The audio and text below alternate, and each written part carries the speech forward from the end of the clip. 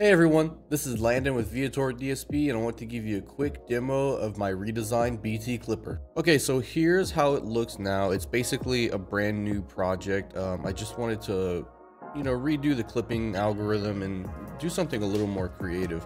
So here's what it looks like. You've got a pre-tone, a clipper, and a post-tone, 3 different sections.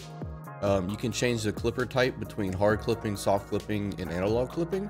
The analog clipper is based loosely on a diode clipping circuit, and then hard and soft, hard and soft clipping.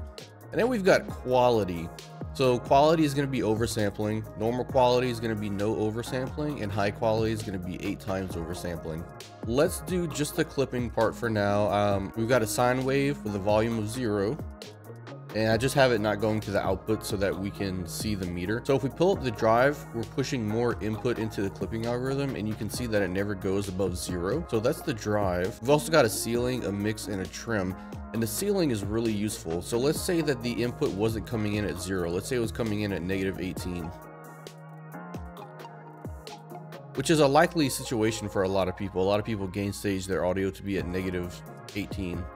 So turn it off.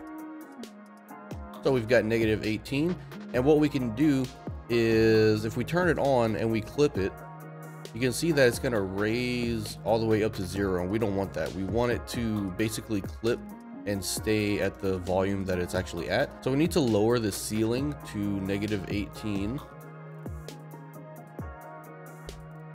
And now when we push into it, it shouldn't go above that -18, which it's not. So that's good. So you can move the ceiling, and that'll move where it's being cut off at, which is really useful because now you don't need to, do any extra input staging or anything like that. Okay, and then the mix and trim are pretty self-explanatory. The mix is going to be the mix between the dry input signal and the clip signal, and then the trim is going to be a volume for the output of the clipper, just in case you do need to change the volume for whatever reason. You're probably not going to need to do that, but it's so easy to put in there, might as well. While we're still on the sine wave, I can show you the pre-tone and post-tone. So the pre-tone and the post-tone are both mid-range parametric, EQ tone controls, and they both have the same exact settings, but because one is before the clipper and one is after the clipper, they affect the clipping a little different. The pre-tone is going to color the sound quite a bit without really changing the shape of the distortion curve, and the post-tone is going to color it almost the same way, but it's also going to change the curve of the distortion tone quite a bit. So let me show you that here. So they're both on right now. So let me raise the gain at 1000 hertz. Let's put it on wide.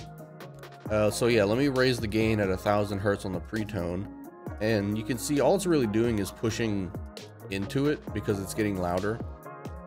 Not really doing much whenever you go negative. Yeah, on the pre-tone, when you push into it, it colors the sound and it kind of just drives the distortion more.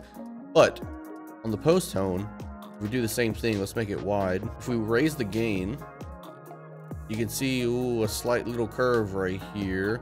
So let's drive it a little harder. Yeah, so that we got more distortion. So now we can see we got this nice, cool, asymmetric curve on both sides. And if we move the frequency around, it'll shape it even more. If you change the width, it'll shape it. If you change the gain, it will shape it, which is really cool. So it gives you this tonal option to shape the distortion, which is really nice. And then we can see, let's go back. Now that we know we have enough drive to shape it, let's try it on the, yeah, so the pre-tone isn't going to actually shape it. It's just going to push it into the clipper more, which could be useful. But I really like this shaping option that we have here. Yeah, cool. So that's what a sine wave. So let's go to a different instrument. Let's try it on drums. Okay, here's a little drum riff.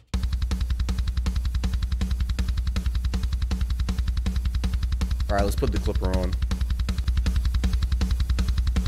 So the soft setting is going to be the least amount of actual distorted sound, whereas the hard and analog are going to sound pretty distorted. Let's put it on hard first. And what were the drums at?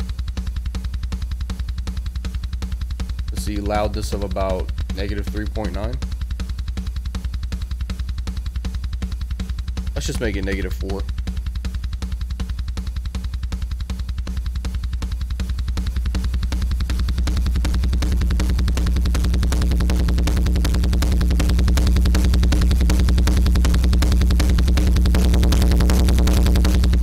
you can see this hard setting is very distorted. But if we go to the soft setting, it's a little more subtle.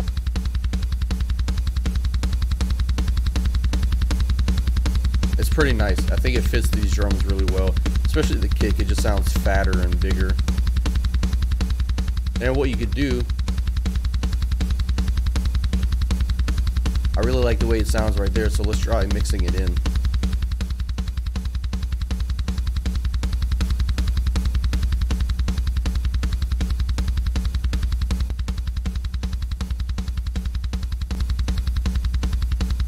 So we've got a lot more volume, but the meter didn't go above where it was at, which is really nice.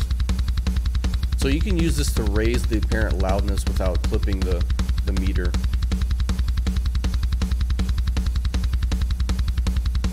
So that's my new redesigned BT clipper. Hope you like it. I hope you try it out. Check out my other free plugins on my Patreon, where you can download them completely for free at Viator DSP. If you're interested in plugin development, follow me on Twitch at Dr_Bruisin, where I live stream juice plugin development on Mondays, Wednesdays, and Fridays at 5:30 Central Standard. Also, check me out on YouTube at Dr. Bruisin.